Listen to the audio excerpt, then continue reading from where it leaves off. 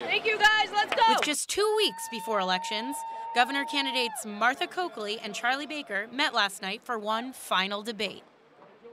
Coakley fans appear to be out and supporting tonight, and there are fewer Baker fans out here.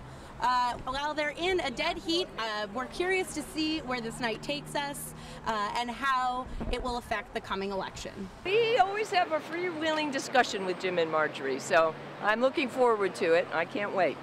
We intend to cover a lot of ground, and the only thing we can tell you about the format is that there isn't one. Coakley pushed Baker to be more transparent with his background. On you to release your employment contract. If that's the case, then he is in violation of the law, and if he's not, then he should disclose his contract with Catalyst. Baker seemed keen to soften his image, focusing on his urban agenda. Community, so that people understand that not only do we care about them, but we get where they're coming from, and they can see us, and that they know we're going to, if we make a commitment to them, we're going to follow through on it. We desperately need to create more things at night for kids to do in urban communities.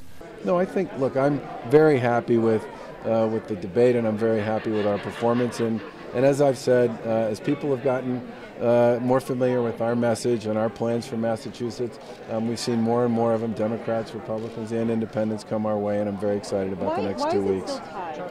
I've had $8 million of negative advertising against me. We're working hard on ideas and organizing. We're going to win next week. Reporting for BU News Service, I'm Rebecca Sananes.